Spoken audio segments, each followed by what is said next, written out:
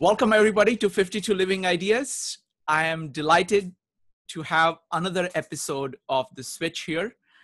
Today, Chase is not here, so Alex is substituting, pretending to be Chase, and I am here substituting for Alex, pretending to be Alex.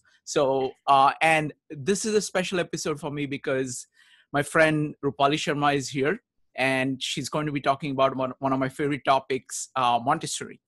So take it away, Alex. Thanks, Shrikant. We usually like to start with a quote. So today is from Albert Einstein. Education is what remains after one has forgotten what one learned in school.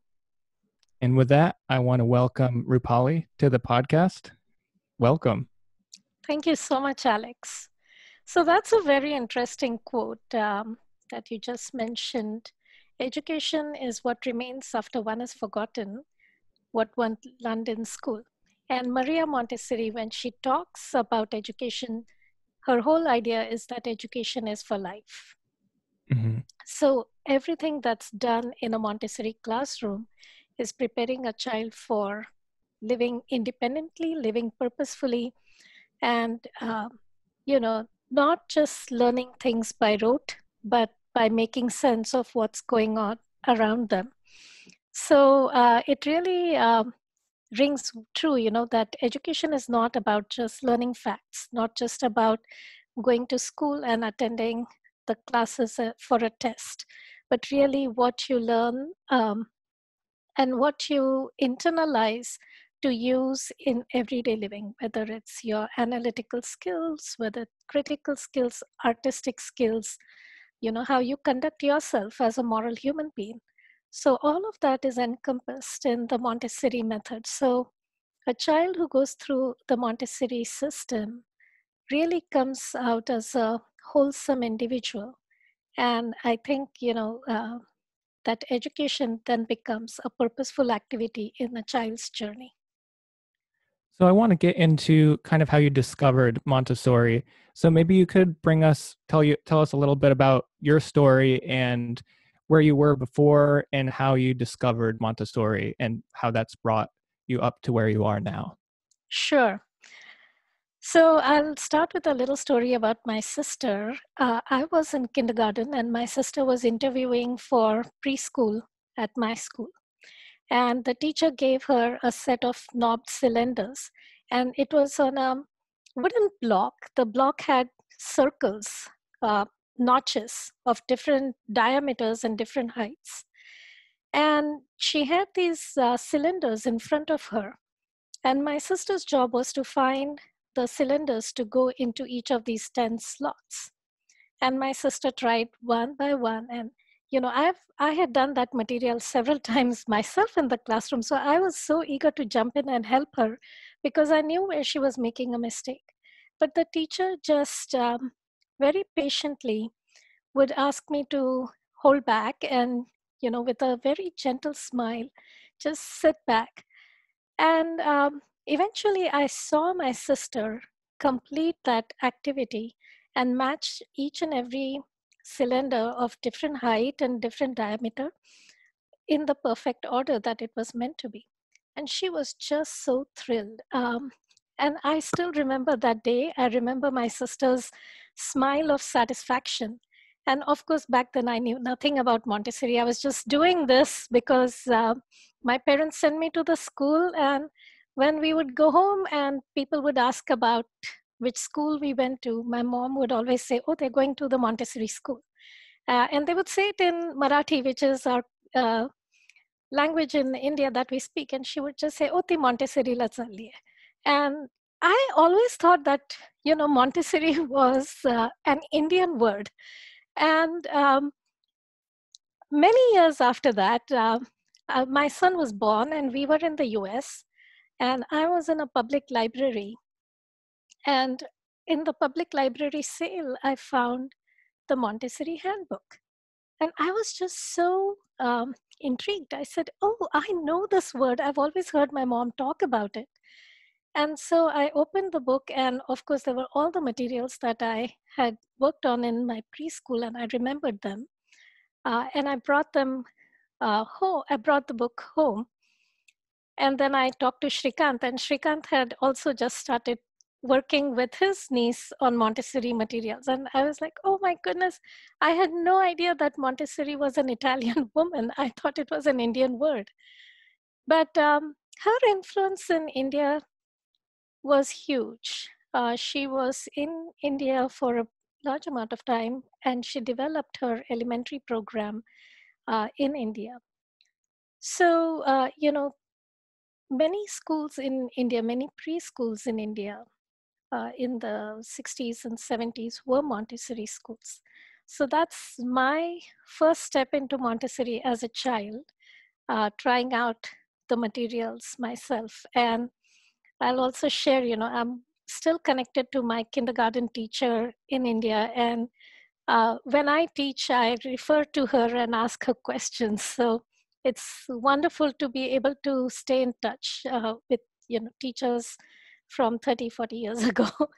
um, Now, when I started working with Shrikant and started doing Montessori at home with my son and Shrikant's niece, I discovered that every day we would give these children um, some activity from the handbook, whether it was a practical life or sensorial.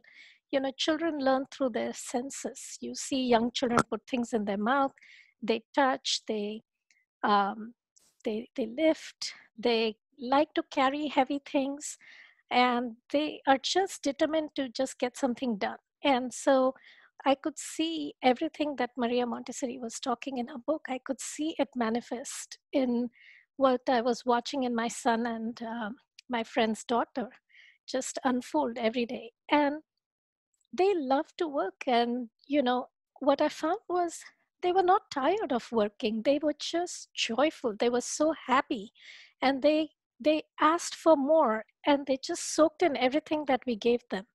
So I thought, okay, this really works for children. This system really understands how children develop. And so that's how I got back into Montessori after many years as an adult. That's really interesting. Yeah, I had never heard of it growing up, and that's interesting in different parts of the world that it's much more ingrained in the society and accepted. Um, so, did your son experience other types of education, and did you have something you were comparing that to, or was it pretty much solely Montessori as he grew up? So when he was in preschool, because we had done Montessori at home and we had seen the results of how well it worked for my son, we decided to send him to a Montessori school. But then in elementary, we did look at other options and then decided again that Montessori was the best method for him because even in the elementary years, Montessori is focused on the multi-age group where there's a mentoring, peer mentoring, um, I would say, attitude or philosophy there where children learn from each other and not just from the teacher.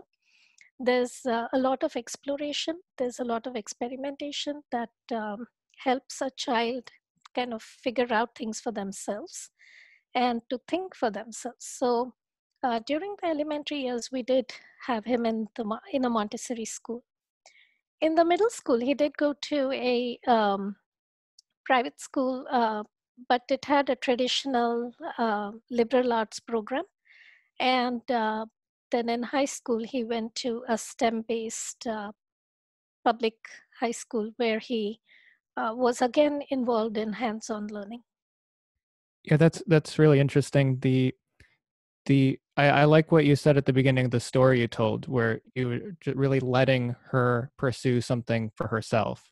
And do you think part of the reason that Montessori works so well is because in a lot of the traditional education system, there's too much an emphasis on helping or uh, guiding, whereas like kids have a natural inclination to want to become an adult and to learn and to emulate behavior and navigate the world.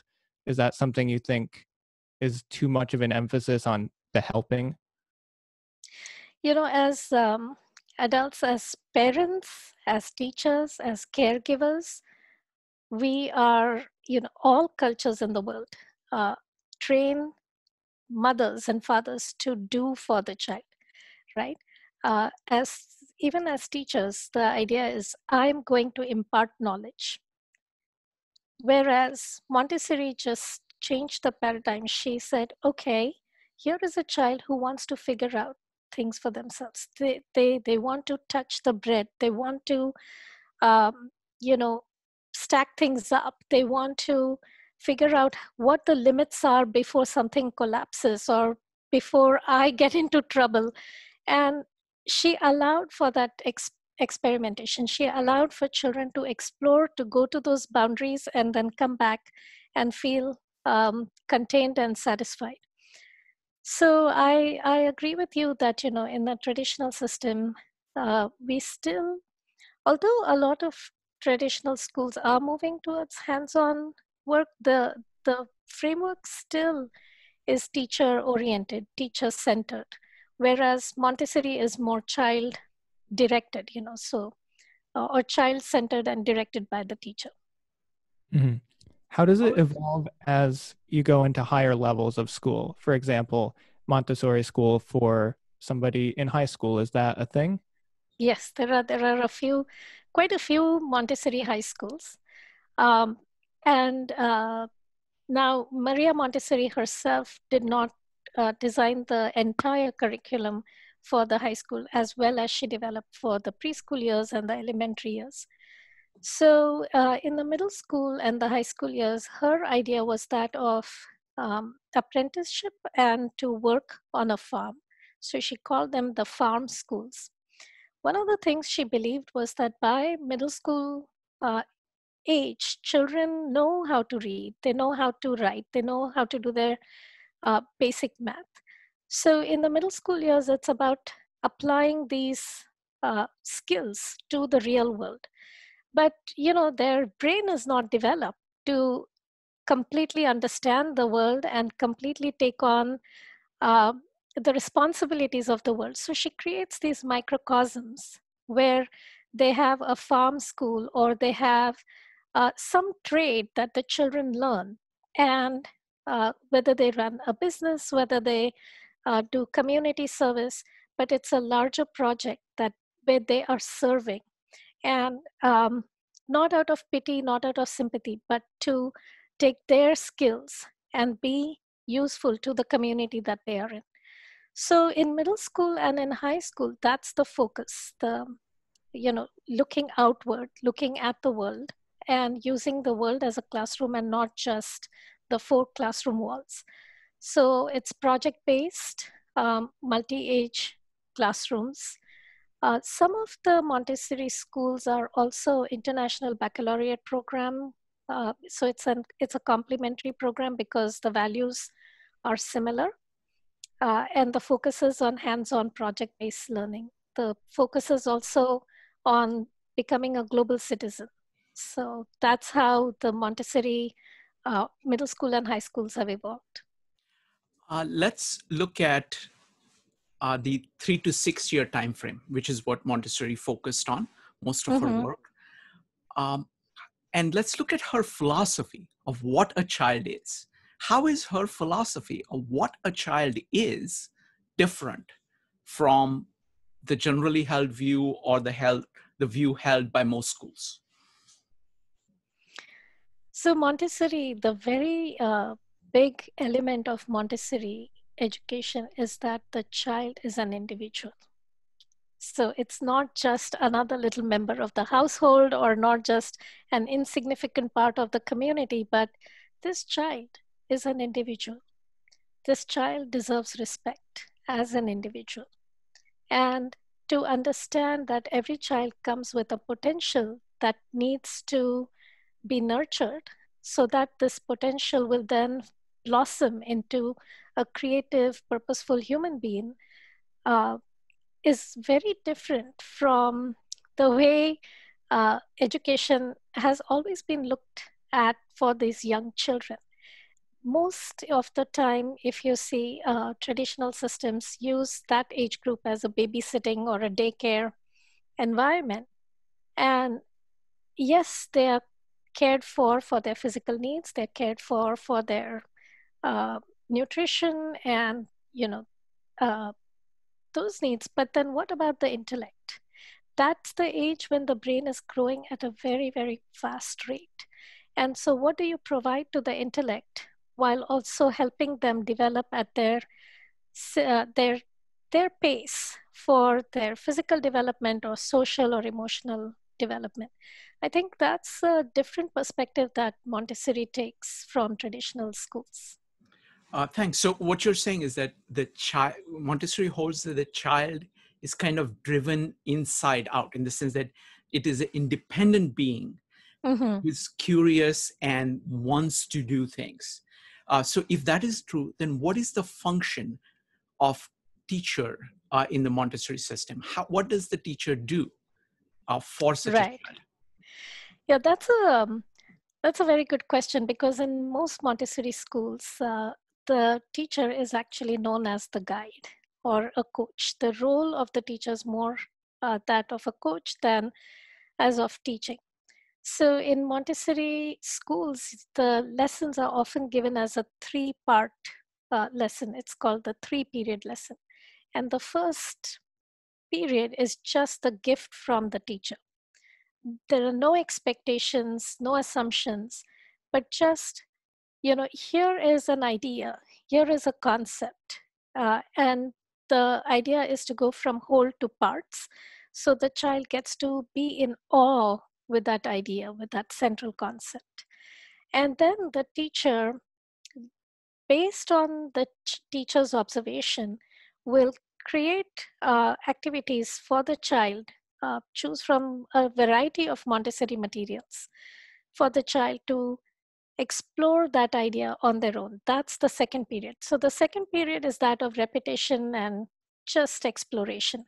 And through those exploration, while talking to other children, the student starts to make connections and they see patterns, whether it's between numbers or language, between history concepts or science concepts. They see that, there's an interconnection between ideas. And then the third period is the assessment of the child. So the assessment is usually not a test, but having the child give a lesson to somebody else or teach. And you would be surprised that even a 4-year-old can give a lesson to somebody else. It's not just, those older kids who come down and give lessons. So we've talked about the difference in the view of the child and difference in the view of teacher. But when you walk into a Montessori classroom, it actually looks very, very different from a normal classroom. It is full of this material and it is structured a certain way. So could you talk a little bit about Montessori's philosophy of what a classroom should look like and about Montessori materials, which is, there is so much of Montessori material in the classroom. So how is that different from a normal school? Mm-hmm. And, the very first school that Maria Montessori started in Italy was called Casa de Bambini, which literally means the house of the children or children's house. And her idea is that, education should not be removed from your home, or it should be complementary to what you study at home. Because again, education is uh, for life. It's not just to go to school, do your math and reading and forget about it, right? When you come home and then throw your books and run around and play or watch TV. So when you enter a Montessori classroom, the very first space is the practical life and sensorial space. And that's in children's house, which is the 3 to 6 age group, the preschool age, in the elementary age group, and even in the middle school. Things that they are familiar with at home, that they use at home, whether it's um, cooking, whether it's sewing, taking care of plants, taking care of animals. So these are the very first things you notice in the classroom. So everything is very sensorial. You see shapes and you see colors, you see patterns, you see animals, plants, you see a snack area where children can cut fruit or vegetables, serve each other, wash the dishes.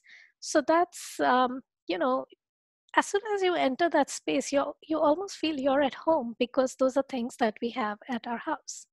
And then you transition into the math and the language areas. And the idea is that the shelves in the classroom are stocked with materials, but not overly stocked, because you want the child to be able to focus on some things. And when it's too crowded, it just creates chaos in the child's mind. So it's very purposefully designed, just one item of everything on the shelves. And then it goes into the history, geography, science areas, art, and music areas of the curriculum. But the idea that children have a choice to walk through this classroom and choose a material that appeals to them, they have the freedom to do that. So in a traditional classroom, you have a language period and you have a math period, you have a science period, and they're predetermined time frames. Well, our mind does not work in predetermined time frames. Even as adults, if we start an activity, it takes us a few minutes to kind of set up and get into the flow of the concept or the thing that you're working on, setting up the tools, the materials you need. And then you work at that concept very intensely, and nothing else seems to matter around you. And then you finish the activity, you're satisfied, and then you kind of come down uh, to a transition point where you're either hungry or you need to use the bathroom or you need to talk to somebody, take a mental break and then come back. So in Montessori classroom, you see that there's no bell that really rings. And when the bell actually does ring, it's a very gentle bell with the right tone, and everyone stops. And there's silence. Because when the bell rings, it means that something special is going to be announced, whether it's to come to snack or to come to circle or to get ready for a lesson. And that's, very gentle. It's not the loud bell that rings and everyone is scurrying to go to the next class.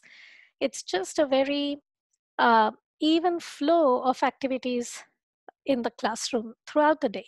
So that's the difference you would see in a traditional and a Montessori classroom. So I want to get into how you got involved with Montessori schools. So could you kind of bring us up to how you got involved yourself? Yes. So um, I'm trained as an architect by profession. So when we first moved to the US, I decided that I would, stay at home and work with my son. And so we started almost like a homeschool group where we would have a group of parents and children who would work together on Montessori concepts. But then, as my son got older, we felt that he really needed to be in school to have a social group of his age. And that was a hard decision for me to say, okay, I'm going to stop doing architecture, I'm going to move into education. But I think at that point it made perfect sense to kind of follow my child. And that's another concept in Montessori, is follow the child. And it was his need that he had to be in school. And because we were new to the country, I decided that the best thing for me would be to follow him at school. And I started off as an assistant teacher, as a substitute teacher. And then the following year, the head of school asked me to take my training, and I took my Montessori training, and then got involved as a classroom teacher, and then a curriculum director, and so on and so forth. And now I started my own school. So how did your perception of Montessori change when you were in the side of the teacher? And what insights did that give you? And how did that lead you to starting your own school? So as a teacher, as a parent at home, I could see the results because it was one-on-one teaching. It was a very small group, right? As a teacher, I noticed that all Montessori schools are different.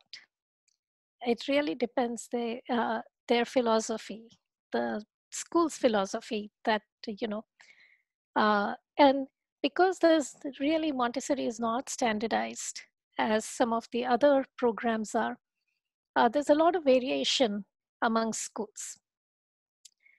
And the other thing that I noticed was, although Maria Montessori talks about, the child as a scientist, as an artist, uh, the the focus on STEM was still uh, not there about 15 years ago.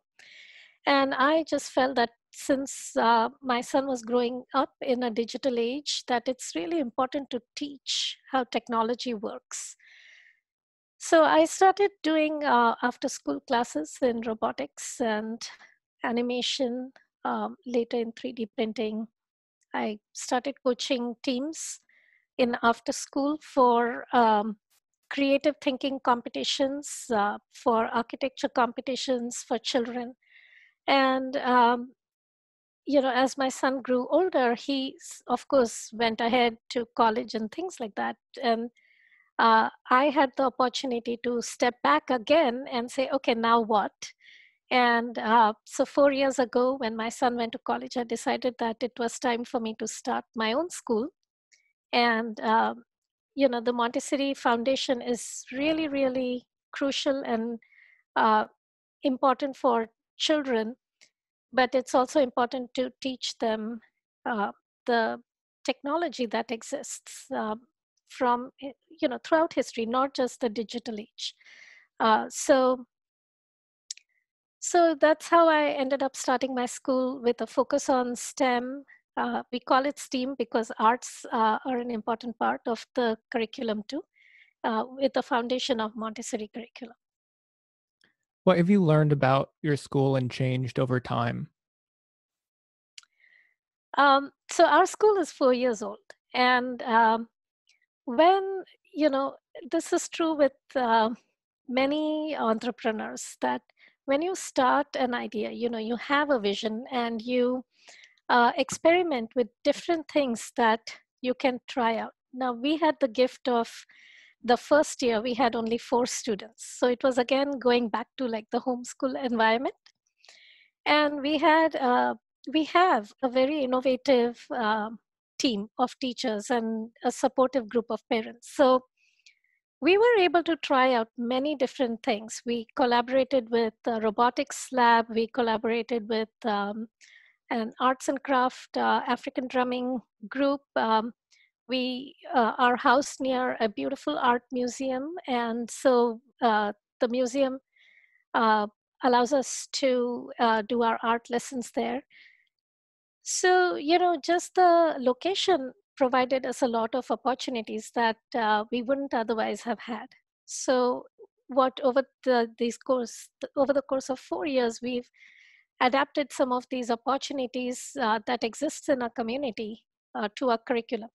But at the core, our philosophy hasn't changed or our vision hasn't changed.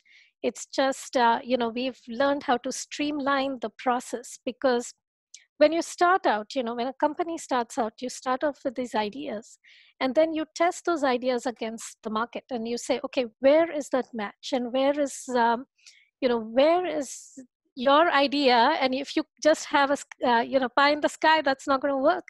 It also has to serve the need um, of your clients. And so we were able to kind of align that, keeping true to our core philosophy. What does your integration of technology look like? Is there things that were replaced or updated, or are you adding entirely new spaces or stations for children? So, the idea of technology in many schools is that, you have a computer lab or you have smart boards and you have this media center.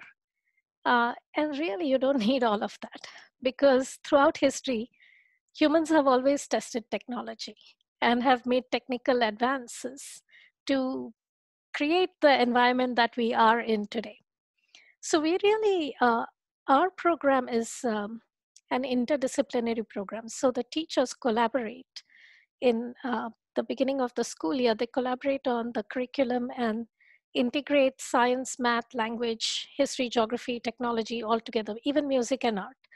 So a few teachers collaborate on some of the concepts. Now, the technology teacher does teach core technology uh, curriculum and ideas like, okay, we do understanding of computers. Our children are growing in the digital age. Everything is now just a click away and everything is in the size of their palm. So we open up the computers to kind of say, okay, it went from this huge size and now it's come down to this smaller size. So to show things from the whole and come to the parts.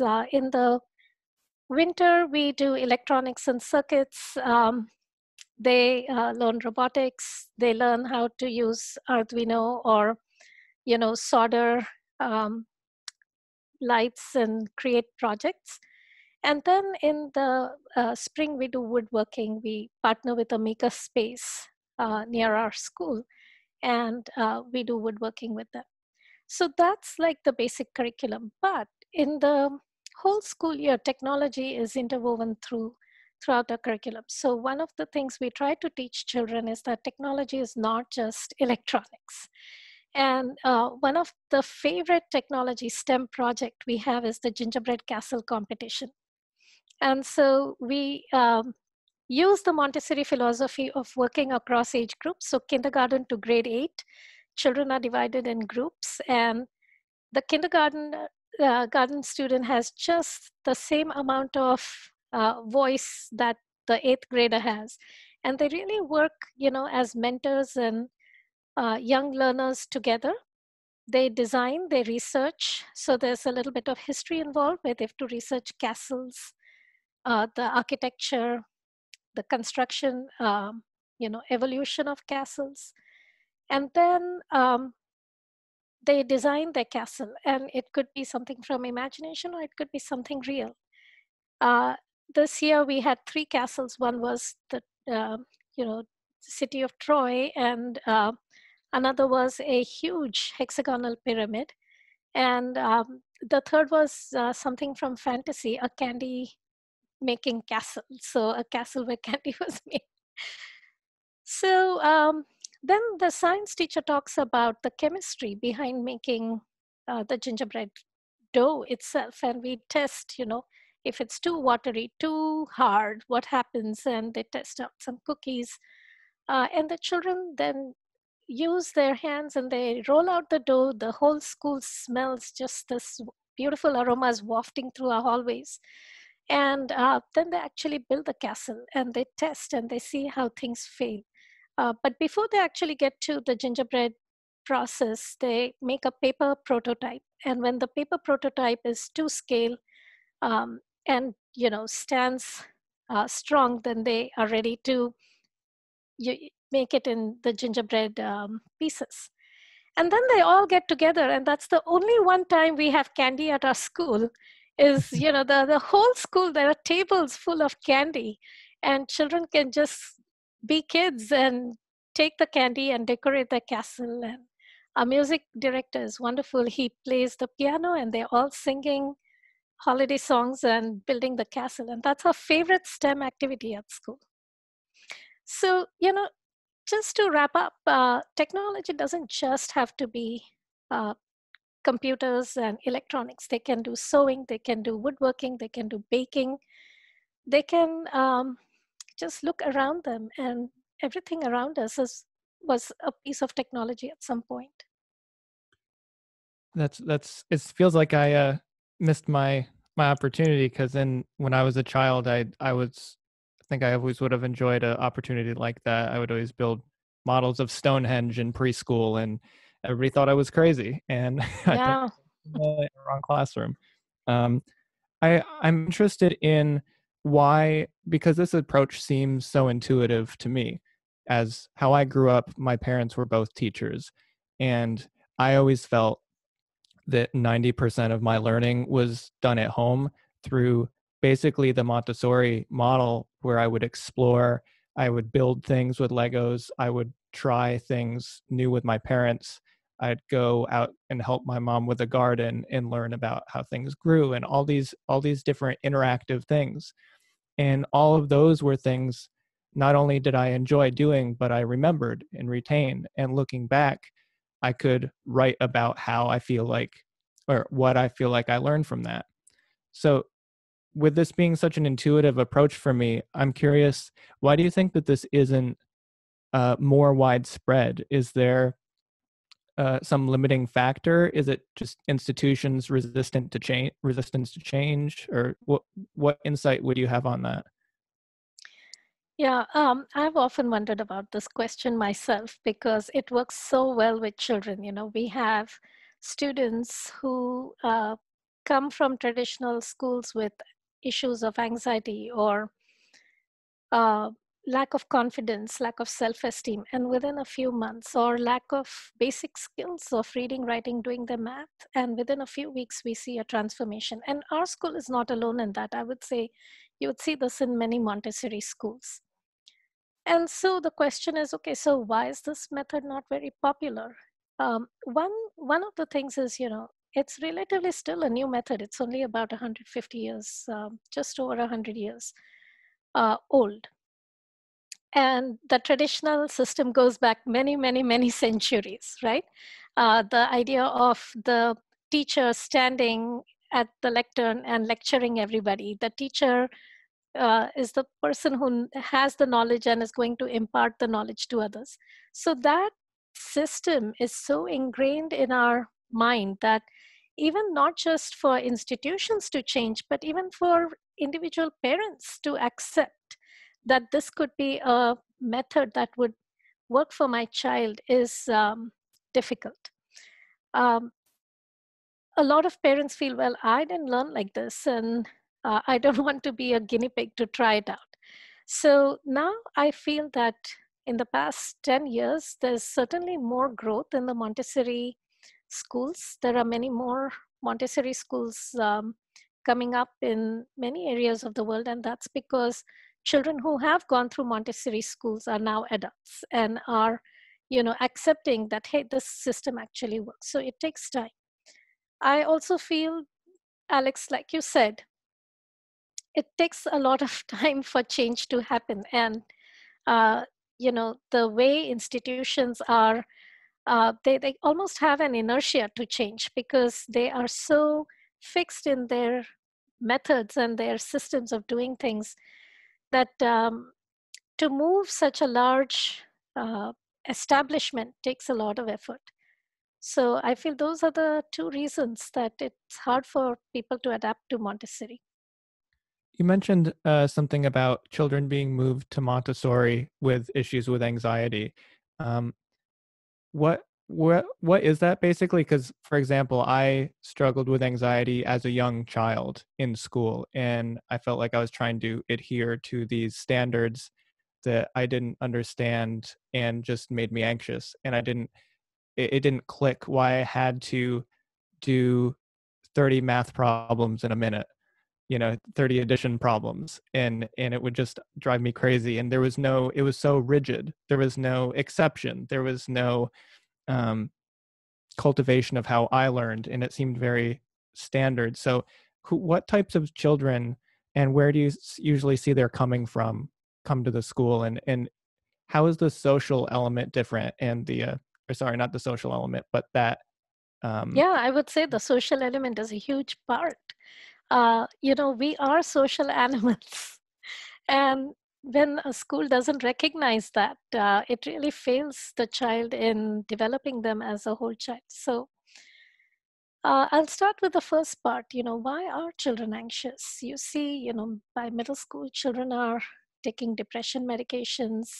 It's so unfortunate to have our children grow up like this because, you know, childhood should be full of joy, full of you know, I look at childhood like a seed full of potential that's just waiting to blossom with the right um, environment, the right amount of food and nutrition and sunlight, and they'll be uh, great. But what happens in traditional schools? There are tests, okay? There's this culture of shame.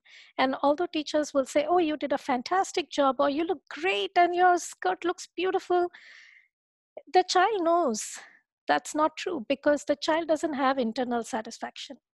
There's nothing that the child has done herself or himself that says to the child that, look, I have achieved this. And when children don't have that satisfaction, that internal realization that I can do it and that somebody else is doing it for me, or somehow I'm not as good as everybody else, uh, then you get these emotions, these negative emotions of fear, anxiety, of feeling left out and not fitting in. Especially in the middle school age, it's such a crucial age for children to be social. That's what their brain is looking for. And yet, we put them in this race. And I'm not saying that Montessori children cannot compete. They compete very well, but they compete in a very healthy manner because they are assured of who they are. They know who they are.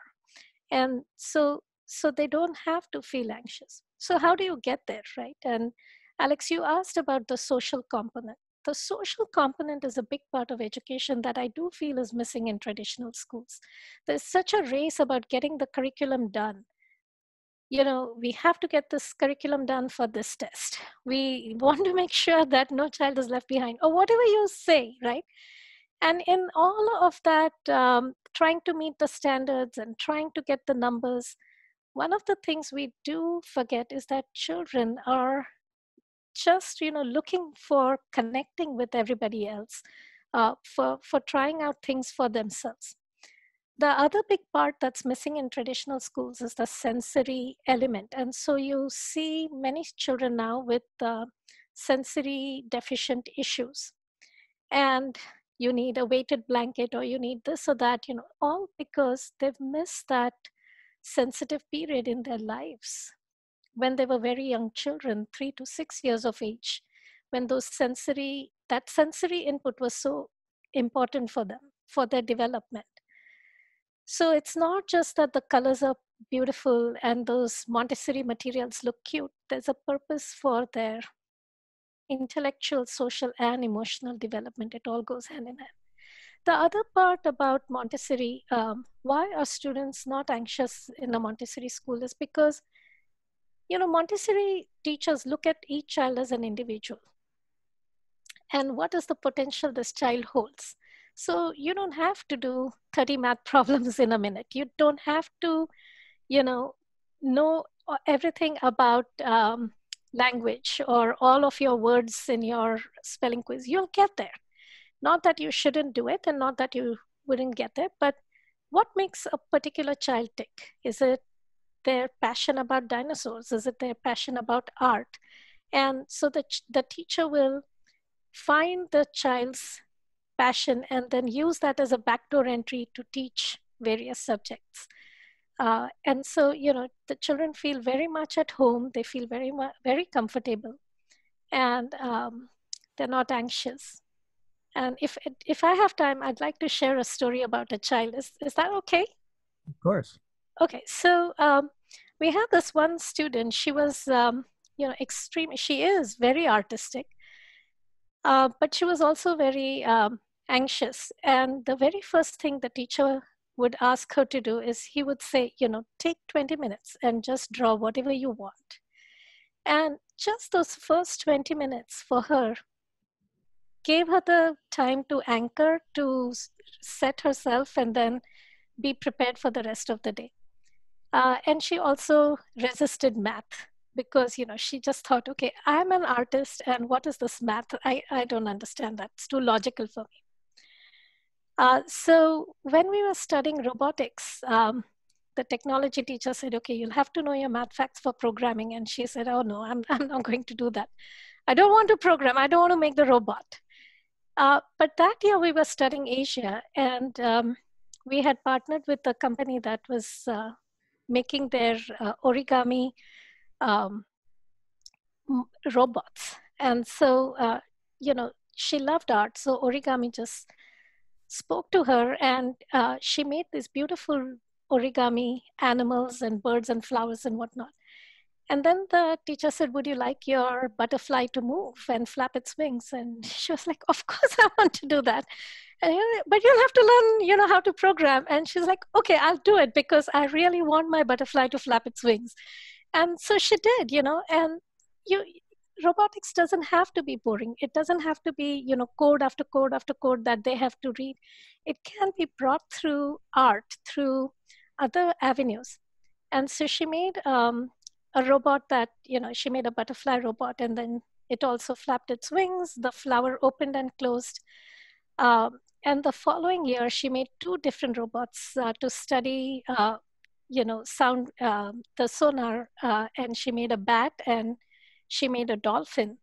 And she was so disgusted with just the skeletal pieces of the robot that she made a costume for the bat and she made a costume for her dolphin.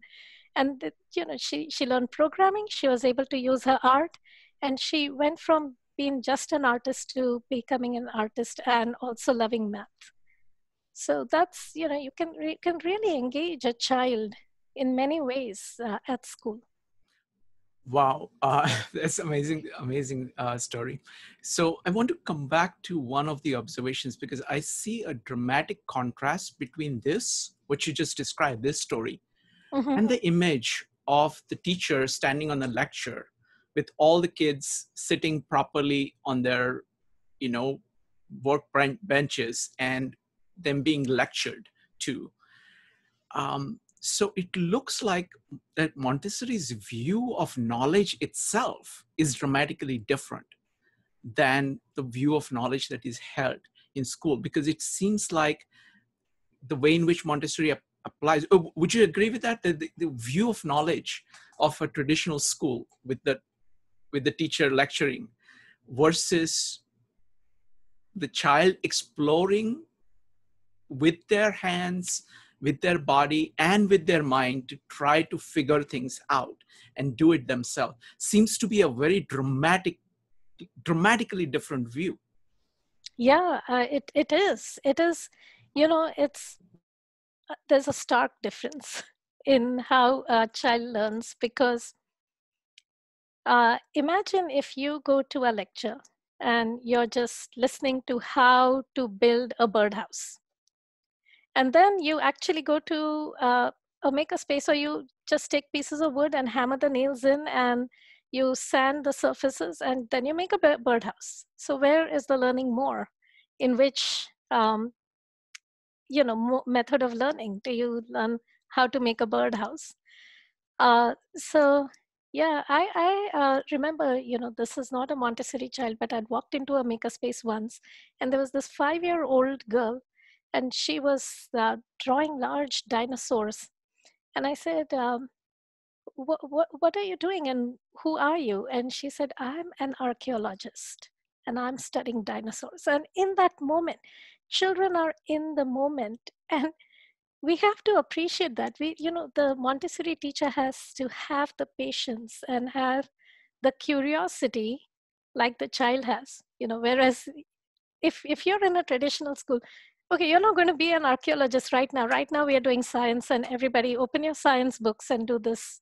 And I think at least in the younger age, there's some freedom in a traditional school. But as you get older, the the classes, the pressure to do your AP classes or this and that gets so much that you are constricted. And we saw that even with our son, um, as he went into higher grades, that uh, there were these external pressures on him as opposed to him just exploring things on his own. I feel like I got really lucky with some of those things because I ended up going to a music school that I knew ahead of time didn't require focus on my SATs or any of these, grades or other metrics. So I was really able to focus on my craft, and just the ability for me to do that throughout high school and not have to worry about things that I knew wouldn't be 100% relevant to me in my career or in other parts of my life. I feel like that was invaluable, especially at that time. Um, I wanted to go back a little bit to a little bit more of the social interaction between age groups. So, Mhm. how are Montessori classrooms or spaces divided? Are there age ranges? Is it specific age? And how does a teacher or guide uh, guide different age groups through interaction and encourage or cultivate healthy relationships between individuals in the class? Yeah. So Maria Montessori, she was a doctor. And so very first thing she did was when she worked with children, she observed their planes of development. And she noticed that from ages 0 to 6 years, that's the time when the child is trying to learn, to develop their fine motor skills, to develop language, to develop the idea of math, just counting, uh, to learn to become a part of their society. They're still, everything is about the child. It's me, me, me. And all the adults are showering their love on this one child, right? So naturally, children ages 0 to 6 can be grouped together, but then you can further divide them from 0 to 3 and 3 to 6. And those lines are fairly, blurred, because a child who is 3 could be developed in some areas as a 4-year-old and could have some delays as maybe a 2.5-year-old. And so there's a little blurred line. Similarly, from ages 6 to 12, so those are the elementary years. Those are the years of laying foundational materials, foundational concepts, grammar, spelling, reading skills, math skills. um, how do things work? Why do they work? Where did I come from? What is society? Kind of just looking at the big picture. And the big question that Montessori tries to answer during that age group is, who am I? So there's actually a science work called Who Am I? And the children research animals, and they find, they play a little game and ask questions, and then they ask, who am I? And everybody else has to guess. They study famous people from history, influential men and women who've shaped how we live today, ancient civilizations. So taking a look at the large picture and saying, how do I fit into society? Because a child from 6 to 12 years is now able to form ideas, is now able to kind of contribute to what's going on, even in small ways, right? They can plant a little garden, they can water their tomatoes, and they can set the dishes, they can unload the dishwasher, they can do their laundry or fold the laundry, sort the utensils, things like that. So they can now start becoming part of the of their home community or their classroom community. And so those children are grouped together in the elementary age group. So some Montessori schools have children ages 6 to 12 in one grouping, and that's how we started our school too. But then you can also make a finer division within that, 7 to 9, 6 to 9, and 9 to 12 years of age. And that again, the 6 to 12 years of age is also the age of justice, because children start developing the idea of fairness. What is fair? What's not fair? You'll often see this young children saying, she got that and he got this, and that's not fair, and why do I get this? So all of those ideas of justice and fairness are part of that. The next age group is from 13 years to 18 years. And that's the time when the analytical brain or the critical brain uh, takes prominence. And how do I become a contributing member of the society? The frontal lobe of the brain is developing at that time. The emotional part of the brain, the amygdala, is swollen and still. So there are, you see this roller coaster of emotions during that time. You don't want to be caught up in that roller coaster, but you want to guide the children through that emotional phase. So those children are grouped together. And then, of course, the final age is when they become adults. And my son is in that age group where, they're done with their education and they're out now to participate as contributing members. The reason why we had this education for them, right?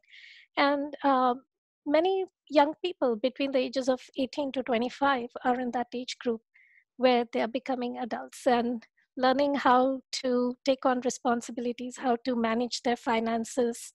So the education at that age is a slightly different.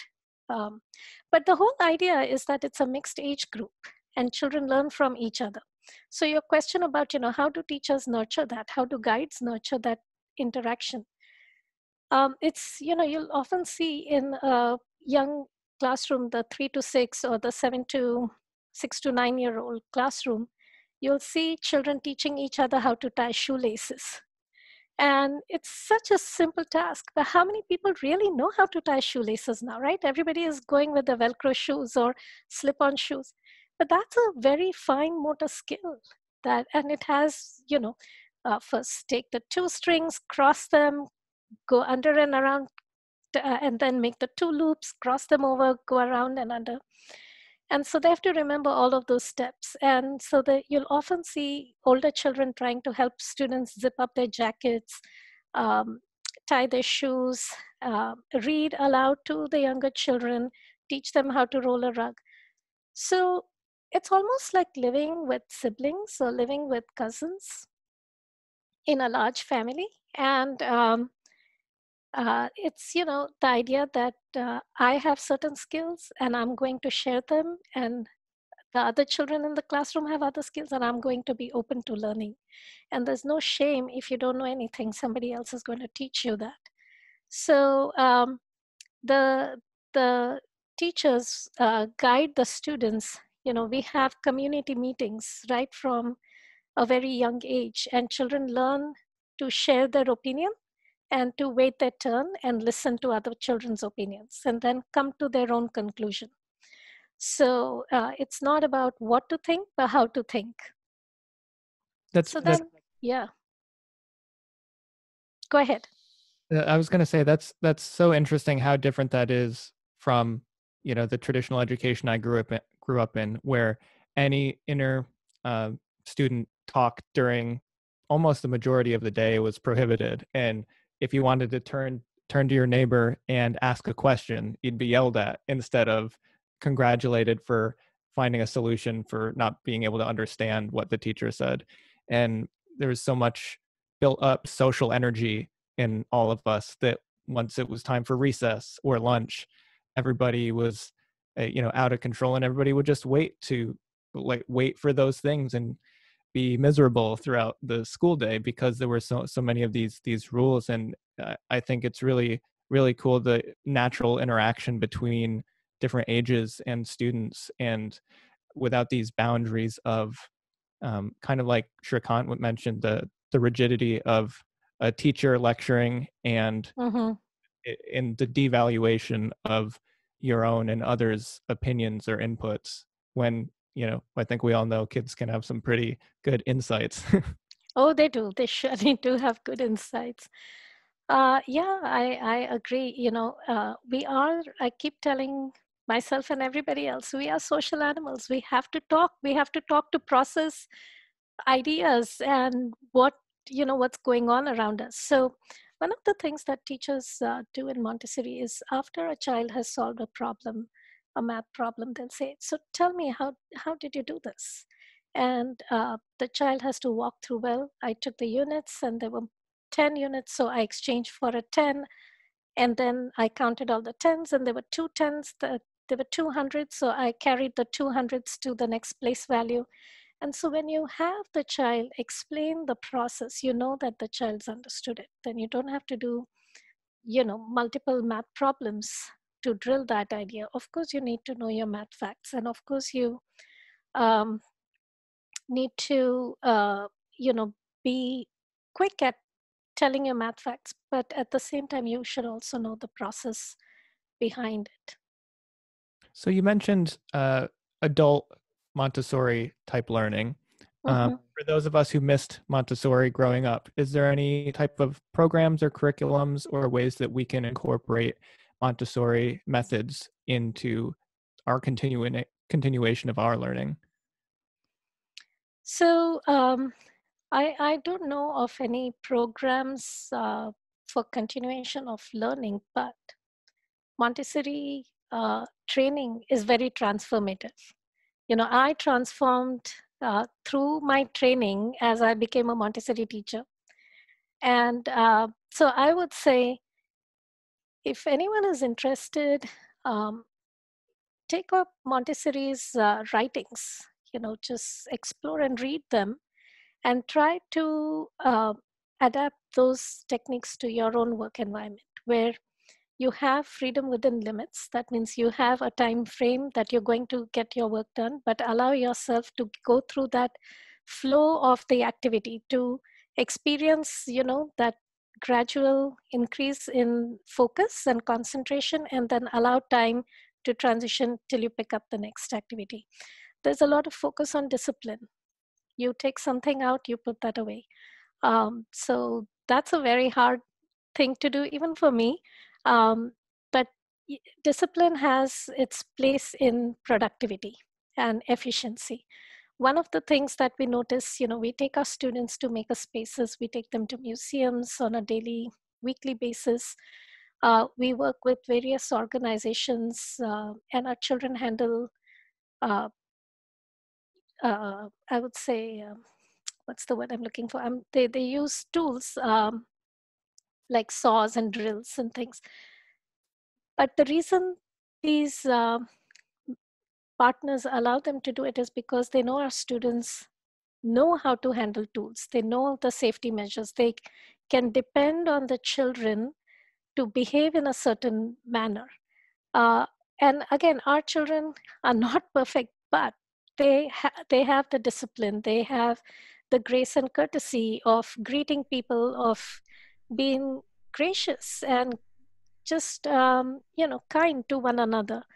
So those are basic Montessori tenets that can be practiced at any age level, um, with your organization.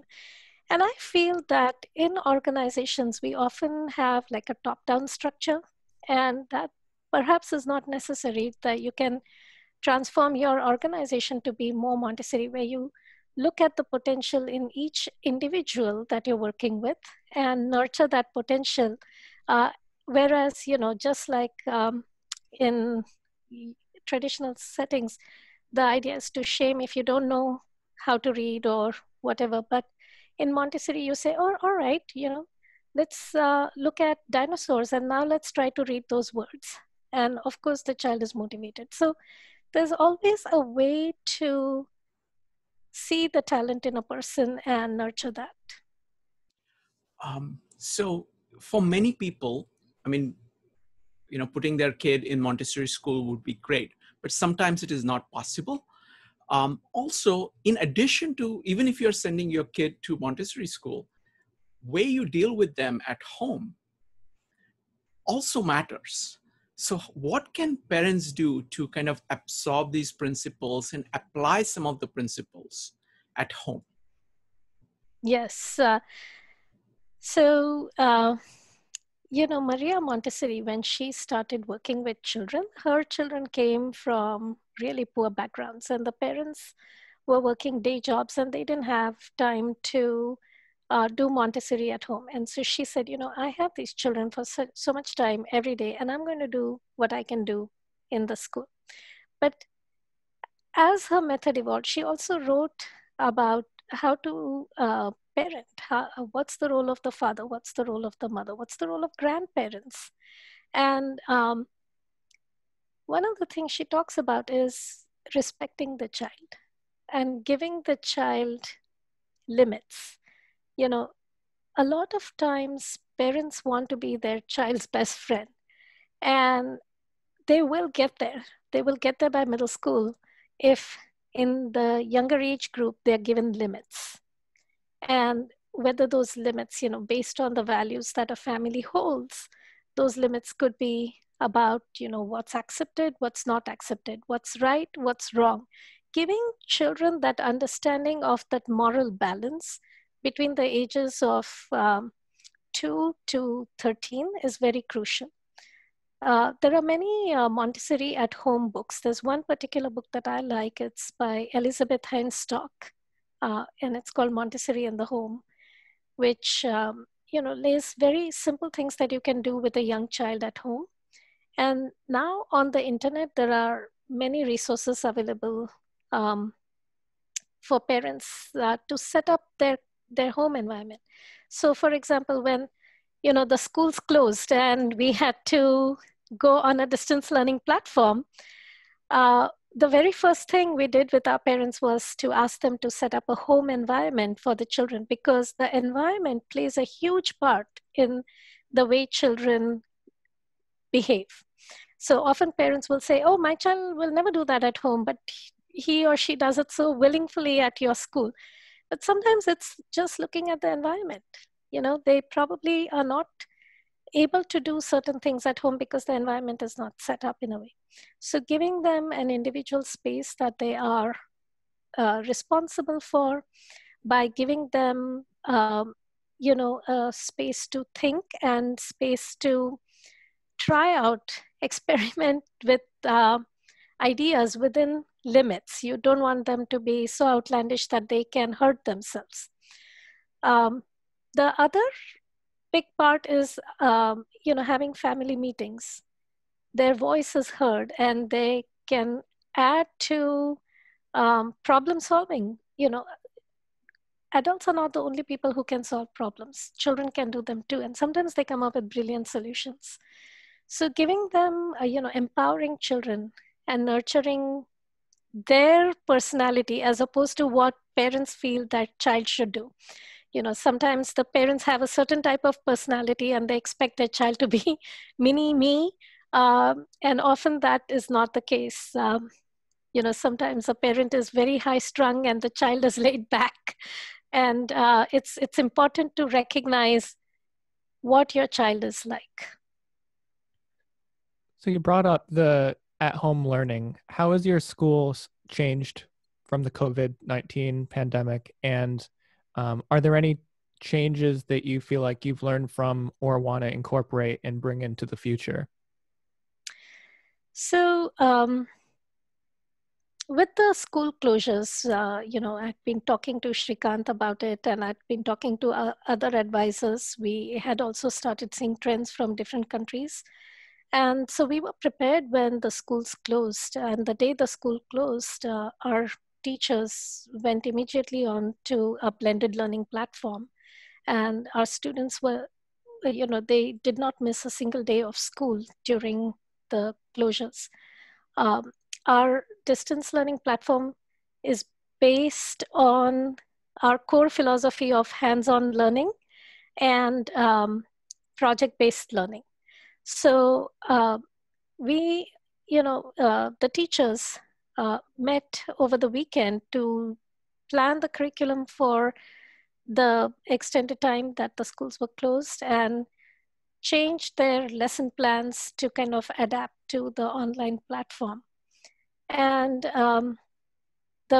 so the first week was the week of transition. So we looked at the weeks as, each week was a month. So the first week was like September. We had to reset everything. We had to transition to a new platform. So the first week was getting children used to feeling comfortable at home for learning and creating a space for themselves, learning to do some of the chores at home. So those became the practical life activities. Creating a space in the refrigerator so that they could reach for the younger children, so they could reach their snacks and drinks independently and didn't have to interrupt the parents. Because during this time, the parents were still working. And so we wanted to make sure that the children were as independent as possible in that situation.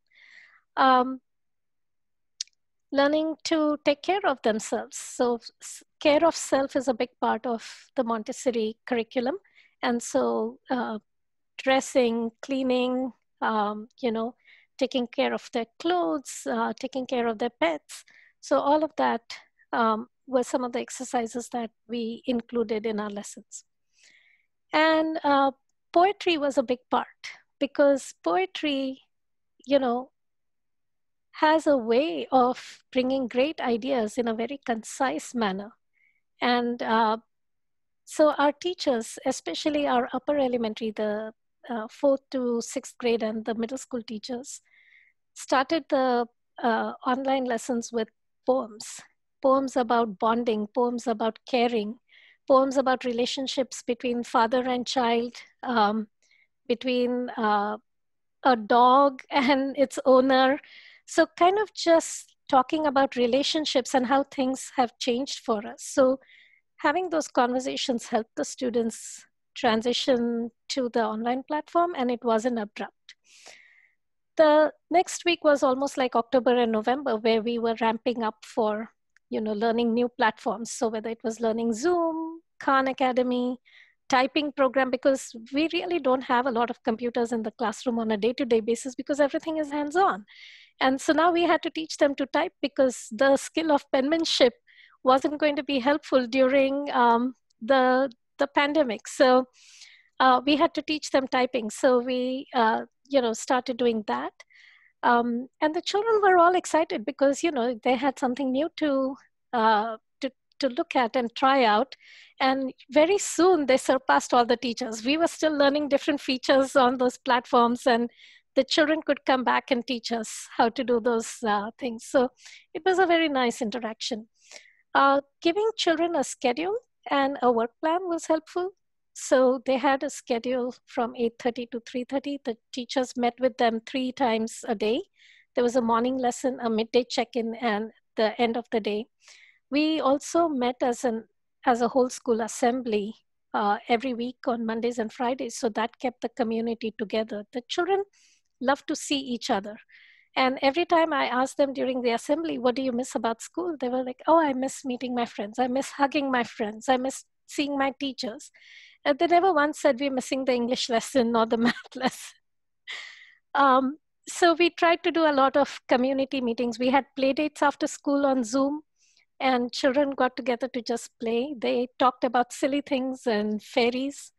So that was another nice thing to keep and in the evenings we had open discussions for parents with me, so that parents could stay connected too. Parents feel a little isolated during this time, especially they were stuck at home with the children. They had to do their work, and also they couldn't go out. So we had parent meetings. And we had a poetry recital as a community event. So every year in the spring, we have poetry recital and spring tea. And so all of our students memorized their poems, dressed up. We had an actor from New York. He's been coming to our school for past 4 years and coaching our students. So he did that over Zoom. And, the children loved to memorize their poems. They sang their poems, and all the families gathered around their computer screens. They were all dressed in their Sunday best, and they all had a spread of beautiful tea and cookies and, scones, flowers.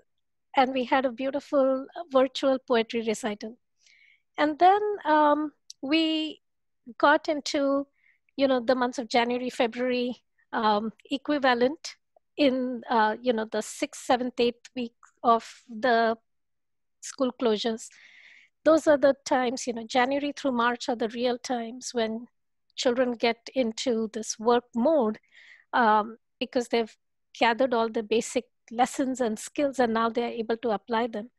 And we could see that whether they were doing presentations, whether they were doing research or hands-on projects in science, history studies, they were able to participate more collaboratively during that time. And then we ended the year with a puppet show, because we couldn't go to the art museum as we do for art lessons. So we had a puppeteer who worked with our students. And, in this whole chaos of the closures, children had lost control over their basic routines, their basic things that they were familiar with. But the puppets gave them something to imagine, something to control. And this year we were studying North America, and they were able to create a whole puppet show about North America and stories from North America, songs from North America. And some of our students also 3D printed parts of their puppets, so they were able to integrate technology. And some of them sewed their puppets, some made miniature dioramas. So it was very beautiful. So I would say, for most students it worked, but for some parents and students it did not work as well. And partly because, it requires a lot of time management and organization skills, and children are still learning those skills. So, we have to think a little bit about that if we have to do it again. And then we also learned that there are so many wonderful technology outlets out there that we were not using because we were so focused on hands-on Montessori materials. And being a technology school, we thought that, hey, we should be using these ideas or these applications on a day-to-day basis. So to your question, Alex, when we go back, I think it's going to be a more mix of the two platforms, because we are not going back to the old ways of doing things. It's certainly going to look different in the fall, and we will be at school unless we are told otherwise by the governor. But I think what's going to happen is, with all the physical distancing and hygiene protocols, we are going to bring in some of these technology applications, that distance learning applications that children can learn. Because the other thing that, our teachers were not just from our geographical areas. We had teachers from New York, New Jersey, or we even collaborated with a school in Australia and became pen pals because they were going through the same thing and we were going through the same thing. And all we had to do was get on Zoom and talk to each other. So the other thing we learned is we are not bound by geography at all. So, I think there are many ways we can integrate technology when we go back in the fall. Yeah, that's amazing. So if somebody is a parent or future parent and is interested in having their kid attend a Montessori school, how do you find one, and how do you decide if it's the right fit for your child? Yeah, that's actually when parents come to see our school, we do have an interview process. And going back to what we said before, the Montessori system works for almost all children, but it doesn't work for all parents. And that's because adults have these preconceived notions of what education should look like. And some parents may be looking for all bells and whistles, of a private school, or they may be looking for a rigorous curriculum, or they may be looking for a very strict format. Whatever it is, whatever perceptions they come with, there has to be some alignment and some common goal for them. So we spend about 12 to 15 hours with each prospective family before they enroll their child. So we meet with them, they tour the school, we talk to them about our philosophy, we learn about their family and what their hopes and dreams are for their child. Then we invite the child for an interview or to spend a morning with our students, and they get to see how the school works, and the teachers get to know them. And that gives us another opportunity to talk to the parents and see if it's still a good fit for their child. And, we've had parents who were very skeptical when they first came, and then within a month, they were very thrilled to see, okay, this is actually working. And we've also had parents who thought that it would be a good fit, but they were looking for something else, and the school wasn't a right match. So, we hope that by spending enough time getting to know the family, we can find the right fit for the child. Yeah, that seems like a great idea. So I want to start, I want to be mindful of your time and our audience. So is there any last things, Shrikant or Rupali, that you'd like to add before we move on to our next segment? Nothing here, Sir Rupali. I'll just share a story about a very young child. And, the whole idea about what an abstract, the thing that I forgot to tell is that Montessori is about bringing abstract ideas into concrete form, which is why it works for children. And so this past Martin Luther King Day, we were talking about why we observe Martin Luther King Day. And, there were some eighth graders who stood up in our school assembly and talked about their experiences. We talked about the historical significance. We talked about Gettysburg Address and so on and so forth. And at the end of the assembly, I asked every child, why do you like to be in a free country? And so student after student, as they were being dismissed, they said, oh, I like to be in the free country because I have the freedom to speak, or I have the freedom to write about whatever I want to. And, they all talked about why the freedom meant so much. And then I came to this youngest child in our school. He's a kindergarten student, 5 years old. And I said, why do you like to be in this free country? And he looked up at me with his big, bright eyes and said, I like to be in this free country, but my mom and dad always say no to me. And so the whole idea, this whole concept of freedom is so abstract, but to a 5-year-old, it's a very, hard concept to understand. So I think Montessori does a good job of giving them a lot of opportunities to experiment with these ideas as they grow up. Thank you for that. That's a good story. So at this point, I want to move on to our section we call the off topic. And this is a place for anybody who's new here that our guest brings up a topic that's unrelated to the main one, whether it's a book recommendation, a charity they'd like to pitch, or a rant they want to go on about somebody that was mean in line at the grocery store earlier. Rupali, what do you have for us? I'm sorry, can you say, I was reading the questions and I got distracted. You were saying about the grocery line and somebody being mean to. Oh yeah, if you had a story, and you wanted your off topic to be ranting, about some person that ruined your day, that's a totally valid off topic as well. So I'm going to give you the floor, whatever you want to bring up. Go ahead. So I will say that in my past life before Montessori, I would be really upset, and I had a very short fuse when people would, do something that to me seemed irrational. But over this course of 20 years as a Montessori educator, Montessori has its very transformative way. And you don't realize it as you're going through the training, but as you go, practice those principles day in and day out, you stop and think and say, okay, what's going on in this other person's life? And why is this person behaving in the way they are? So sometimes whether I'm driving on the road or like you said, in the grocery line, there have been moments where I have been irked by people's behavior. And,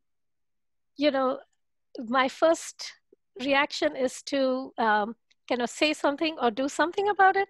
But then the Montessori voice in my head says, okay, stop and think. And so this whole acronym that we are taught about STOP, which is literally stop, take a moment, observe, and then proceed. So that's what we use in the Montessori classroom, and it's helping me become more aware. Oh, that's great. I think a lot of us could use that type of training. So at this point, we're going to move into audience questions. So since I don't know how to work the Zoom stuff as well as Shrikant, I'm going to turn it over to him. And so if you have questions, throw them in the chat and Shrikant will unmute you so you can ask, or you can ask him to ask it for you. So Rupali, thank you for this main part, and we appreciate you being here. You're welcome. I thoroughly enjoyed it, and thank you for having me. Of course. Wonderful. Again, thank you, Rupali. And now it's time for questions. What we're going to do is we're going to take about 3 questions now and then do breakout rooms. And then we're going to come back with our takeaways. So we get to kind of discuss everything and then we'll do kind of more considered questions for Rupali. So the 3 questions are going to be Joe, Jean, and Sanjay. Please try to keep your questions short so Rupali can, address them fully. Joe, go ahead. Thank you so much for joining us this evening. I have about 10 different questions I could ask, but I really appreciated your presentation. But the one I'm going to go with is that as a kid, I would often become hyper-focused. And so how would you balance a kid's passion with variety and learning if there's someone that comes into the classroom and they're really, focusing on one particular area of learning, and so that they can become actually more well-rounded, or still ensure they become more well-rounded, because this is something that is actually carried into my adult life as well. So if you can answer that, I'd appreciate it. Yeah. So, when you want someone to become really good at something, you want them to be hyper-focused, right? And so being hyper-focused is actually a very good skill or a good quality to have, because then you can tune out what you don't want to know to hear and really focus on something, provided that it is productive. If it is not productive and is getting in the way of doing things, and because you're so hyper focused on art that you don't want to do math, that's not going to help you in life. And so the Montessori guide will often, there's something as a work plan that we use in the classroom. So the children are expected to do their reading, writing, math, history, geography assignments. When they do it is their choice, but they have to do it. The choice is not to do it. So teachers take time to coach students about, managing their time, uh, organizing their activities within the class time that they have. And so these soft skills of, whether you're collaborating with somebody else, and so if you're collaborating with another person, then you have to make the time to do that research project that you told them you would do, or to write the story that you were going to write with them. It's just respectful to do it. And that other person is waiting for you. So you can't just stay focused on your activity and not be doing that. So by actually talking to the students, the teachers will guide them. And often we have students who only want to come in, and the very first thing they want to do is take out a book and read, or they want to just do their penmanship practice. And they would spend their whole day, if they want, writing stories. So there's a good element to that, but then we always talk about a balance. And one of the core values of our school is balance. And our upper elementary teacher, he talks about balance as, the symbol yin and yang, that it's a curved line. It's not always a straight line. So you can do a little more of this, but then you have to do a little bit of that. And so by giving them that image, and by bringing it to them in concrete ways, you can have a child learn how to balance their work and their playtime or the activities that they're doing. And Alex, something you had said before is, how can we bring Montessori to our adult life? I think here's one example: is how do you balance your day-to-day activities and your various hats that you wear, right, as an adult. Thank you, Rupali. Sorry, go ahead. No, I was just going to ask Joe whether that made sense to him. Yes, it does. Yeah, and there's a natural balance that can be achieved where you're, yes, hyper-focused is good, but again, at a certain point, it becomes unhealthy, and then Yes. It seems like you have a way of determining that. And I think that, yeah, if hyper-focused within a context of a project with other kids is maybe a natural way of balancing that, because everybody's not going to be hyper-focused. So it would also be a good way of working in integrated teams. So so thank you very much. You're welcome. Next one up is Jean. Jean, go ahead. Hi, thank you. I think I'm very lucky to join this lecture because I just interviewed a Montessori school locally for my son, who's 12 years old, and I'm planning to send him this coming fall. And so I have actually struggled a lot to make the decision. Mm-hmm. And because my son, he's very smart, and he has a lot of struggle at school because he get bored, and he's experiential learner, and the school just like doesn't work for him. So I also read a lot of books. I realized he may have ADD, and I read the book mentioned about the hunters in the farmer's world, and they mentioned the private school actually will work for those kids, have no problem. So that's why I started to look at the private school, and we interviewed this 12-acre land school with a llama and gardening. I thought this is perfect for him. And today, listening to your lecture make me feel more confidence about this decision. I think I look at the review of the teacher, like, so it's just like, is, even I spent so much money to go into the school district, supposed to be best school district in the area. And now I'm going to pay extra money to drive additional 2 hours each day. But I think it's really worth it. Kids are different. Our school system is only foster one type of kids. Like they have to be same standard kind of kids, not working for everybody. And as some of parents, we have to do extra work to make it work. And I appreciate all you guys help to make it happen. I want to ask, it's like for 6th grade, is that a little bit late for them to get into the system? Well, thank you, Jean. And I am very glad that you went to the Montessori school and that you are exploring that as an option for your 12-year-old.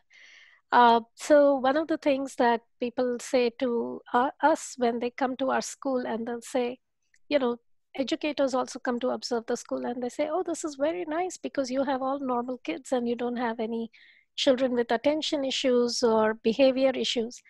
And we have to say, no, we have all those students. Children are children around the world, right? They are the same. Mm-hmm. Some children are going to misbehave because one of their needs is not met, or some of their needs is not met. And then that's why they're misbehaving.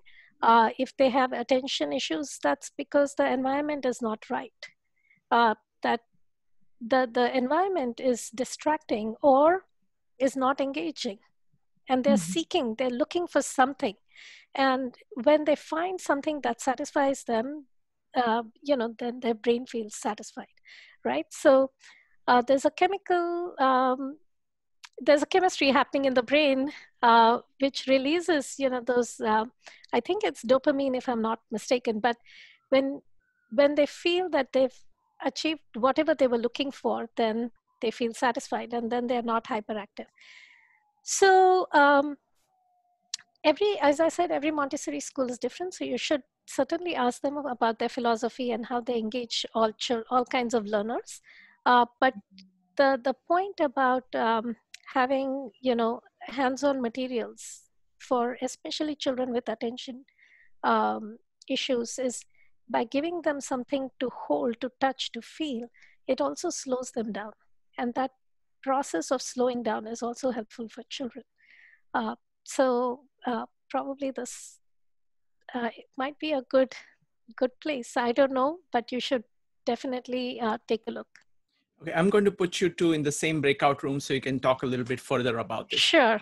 So the next one up, so we're going to have one last question from Sanjay, and then we're going to do breakout rooms for exactly 25 minutes, and then we'll come back and share our takeaways from this. Sanjay, go ahead. Okay, so first I just wanted to say I absolutely loved the example you gave, the STEM example of the gingerbread house. I think that was a wonderful way to teach children about simple elements of architecture, of design, physics, chemistry. A very, very, very nice example. I also sent my children to Montessori at the beginning when they were younger. Now, one thing that I noticed was that you described the little girl who was very artistic, but she had learned to believe that she could not learn mathematics. Yes. And that's something that I also have seen in a lot of children, including my own, where they learn either through their parents, they learn through society, or from their own peers, especially during their teen years. So I think that, and what I saw was that especially girls also learned to believe that they could not learn mathematics or sciences or areas of computing, things like that. So this applies not only to children, though. I think it also applies to adults, because the same thing happens with adults. The peer groups that we are in and the people that we surround ourselves with can have these types of influences. So the question I have is, how do you suggest we change this in society, or we publicize in society that parents don't do this to children and other adults, that they don't pass on their own limited thinking to others? Well, that's a loaded question there. You know, these stereotyping girls and boys activities, I think for many cultures, it's ingrained in how people conduct themselves at home. And I remember we had a student, he was 3 years old, almost 3 years old, and he was just unable to control or regulate his emotions. And one of the things we had him do was cook. And by baking bread every day, he just loved to knead and to bake the bread and smell the aroma as the bread started to bake. And he would calm down. And I was so thrilled about this thing that was actually working for this boy. And the mother came to me and she said, "We don't do that at our house. Boys don't cook." And I was just so taken aback, that these are small things that we establish in our children's minds from a very young age, when they don't even know how to make sense of things around them, but they hear messages that girls can do this and boys can do that. And, we are all humans, and everyone is capable of doing what they set their mind to do. And by knowing themselves. So I think the first thing is to look inwards and see what our values are and what our capabilities are, and then whether we can train ourselves to get to the point that we hope to get to. So I think as for children, it's important to break those barriers, whether at home or at school or while doing activities with children at a young age, to be careful about what we are saying. I don't know if this helps. Sanjay, what do you think? Thank you. No, I'll also put Sanjay in the same room as you, so you can continue, because obviously Sure. there is a lot to talk about there. Yeah. Okay, so Alex, do you have any final kind of comments or anything? Let me hand it over to you, and then we'll do the breakout rooms. Go ahead, Yeah, Alex. I think that was fantastic. Thank you, Rupali, again. And Thank I you. think a really promising area of education. And it's funny to think that 100 years old is so recent, but it really is, in terms of Yes. relationships to other longer running things. So I'm definitely sold. So I'm thankful that you were able to be here and be able to learn about this. So thanks again. Thank you. Thank you, Alex, and thank you, Rupali.